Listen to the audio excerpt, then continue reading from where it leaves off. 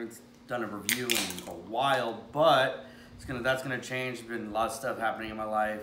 New apartment, Mason got a bath, I somehow got a woman to marry me. Very few things going on. I'm gonna do a little something out of the normal. I know I usually do custom knives, production knives, so on and so forth. And most guys in the military will already tell you, you gotta protect your feet. Feet are the biggest thing on your thing. And that's why today we're gonna do Lalo, LALOTACTICAL, to be precise. They're boots. These ones are the 8-inch amphibians. Just to go over them real quick, these are a very interesting hybrid of leather meets ripstop meets Kevlar meets. It's as an everyday boot, as a tactical boot, as a hiking boot, as for guys who work in police force, security, stuff like that, for who need it, need that 8-inch high, boot. This has definitely got that ankle support. I've been wearing these about 6, 7, 8 months, beating the shit out of them. So here's what I got. All right, so you have a they have the name of the material, but basically short version, it's a Kevlar reinforced toe box with a leather upper. You got leather here as well. That is also matched up to a ripstop material that allows for drainage. So you can, for the super high speed low drag, you can definitely throw some fins on this. They are fitted specifically for that. If you do decide to get a pair of these, always go a half size up. That's been my experience with both the shoes and the running shoes. The running shoes are super ultra light. I have a pair of those as well. Those would be in a later one. I have the grinders. So here's some good aspects of it. So you have the eyelets are reinforced, but they also have the ability to be tied quietly. So even if you have to retie your shoes, you're good. The other part I love so much about these is that I honestly only have to untie down to here. If I have to tie all the way up and I have to unlace all the way down, that's kind of a pain in the ass. But these ones I don't. I just gotta untie down to here.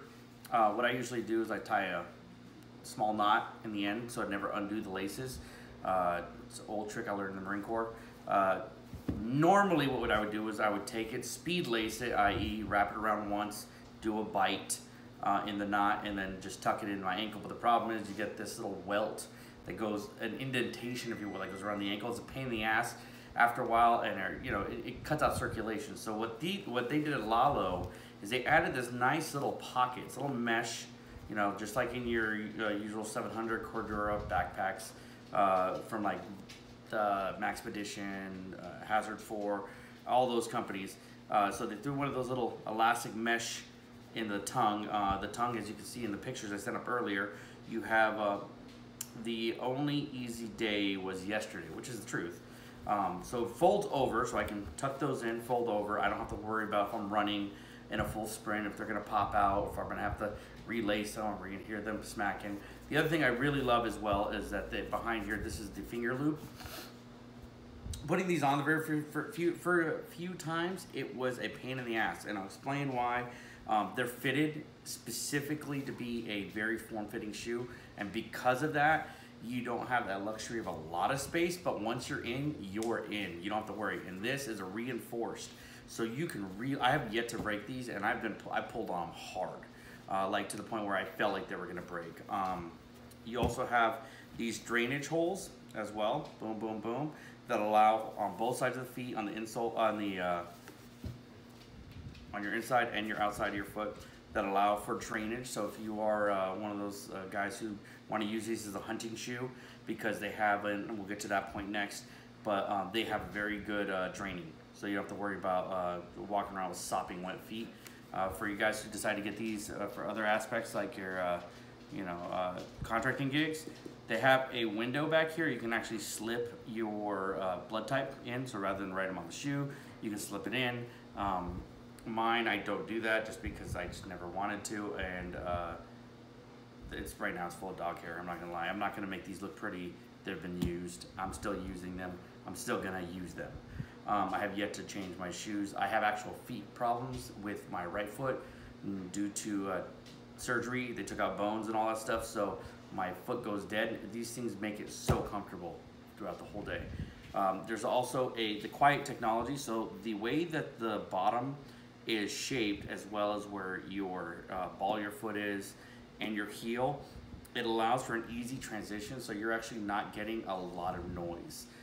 You also have these wonderful fast rope brakes, if you will. I have used these in not the fast rope way. Was working at a place. We had a guy.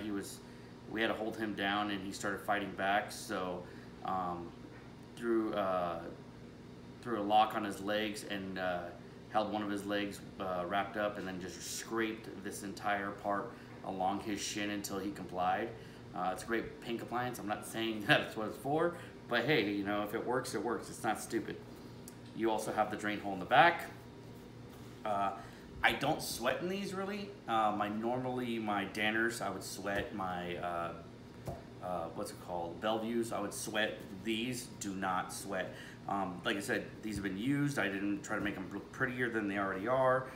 There's small issues, like as any item goes. So I get the loops right here are starting to come loose in some areas, but that's partially because they have to use a needle to go straight through the Kevlar, you know, and that's kind of the good thing is it's a slash resistant boot. So metal, or if you're in law enforcement situations, and you don't have to worry about too much stuff puncturing the toe box, but you do got to worry about the upper. Even though it's underneath there, it's still, I mean, it's leather. It's not impervious. The other thing is these rubber bottoms, the lowers, they definitely have they definitely get beat to shit, and that's not gonna be a lie. I mean, that shows you right there. I wear these every day. They come with this nice big box. I get rid of my box as soon as I get them, so you're not gonna get any of that. They have the sizing on us. These are 8s, because I have a small ass foot, and they fit.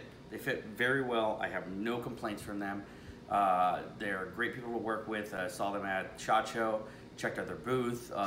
They have some new, I would say more of a hiking style shoe. They do have this amphibian in a, not a high top, but the low top version. You also have the availability of doing the running shoes, which are ultralights.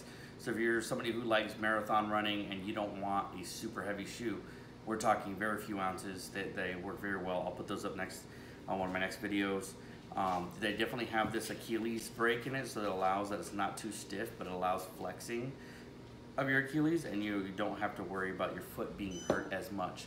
Other than that, expect to see a lot more stuff coming from me, guys. I got some knives coming down the road, some Kydex options from a couple people, flask stuff, flashlight stuff, mag plates reviews, some very hard to find knives that were definitely not ever gonna leave my collection.